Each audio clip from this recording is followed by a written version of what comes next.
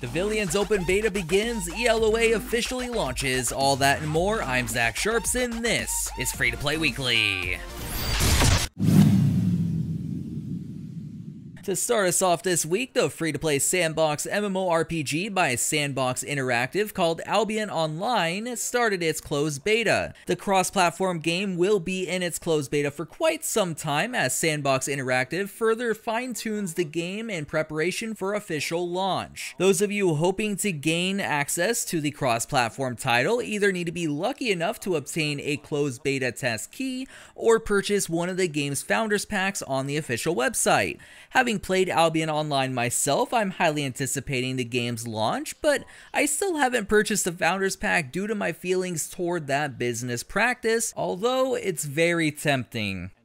Trial Worlds has been heading full steam ahead for a while now with its free-to-play MMORPG Devilian, and the floodgates will officially open on December 2nd with an open beta, then 6 days later on the 8th, founders will get to partake in the head start for launch, and then everyone else will be able to partake in the official launch on December the 10th. Seems odd to have an open beta that close to launch nowadays, with plenty of MMOs hanging onto the title for quite some time, but it does show that Trial Worlds is treating it more as a stress test and are fully confident in the actual product.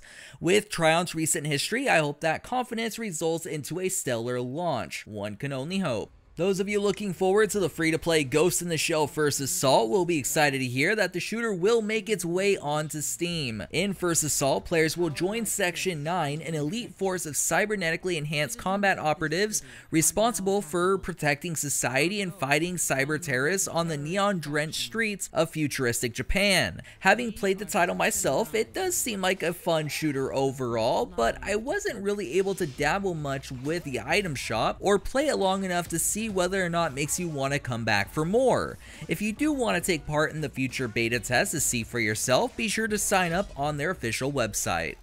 I don't think it's an unpopular opinion to be dissatisfied with how Electronic Arts does their business. However, surprisingly, at least one executive does hear our complaints. While speaking at last week's UBS Global Technology Conference, EA CFO Blake Jorgensen stated that monetization talk generally comes around after the game is made and after the company figures out how to keep the customer engaged. Jorgensen also acknowledged that there's quite a bit of consumer fatigue from players feeling like they're being nickel and dime by free-to-play titles, and says his company is looking for ways to try and alleviate some of that fatigue. Being an EA stockholder myself, I could see that the methods they use work. In fact, they work extremely well. However, as a gamer, I don't agree with the way EA does business, and I see why many players have a big distrust with the company overall. It's time for the question of the week.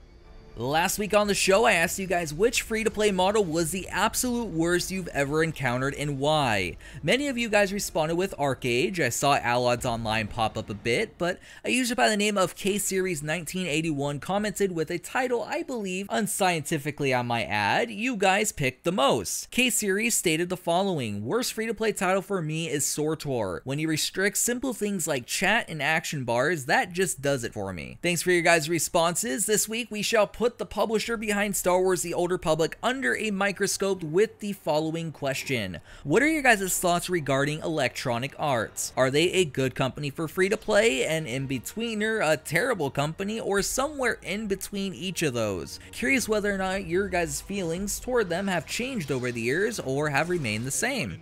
Last up this week, WebZen's anime-inspired ARPG-styled free-to-play MMO, ELOA, officially launched, and they thought it would be great to celebrate a bit. Players during the launch event are asked to fill up a monster journal by killing different creatures found throughout ELOA's world. Players that fill up an entire journal before the weekly maintenance on December the 28th will be rewarded with a reward box which offers a chance to acquire a unique pet. Among other things, ELOA is also running an official giveaway which can net you some goodies, and now that the game's launched, I'll be checking it out further. What about you? You know what you should always check out? The giveaways page on MMOBomb.com, of course. Check it daily, and also be sure to follow all of MMOBomb's social media to ensure that you never miss breaking news in the free-to-play space.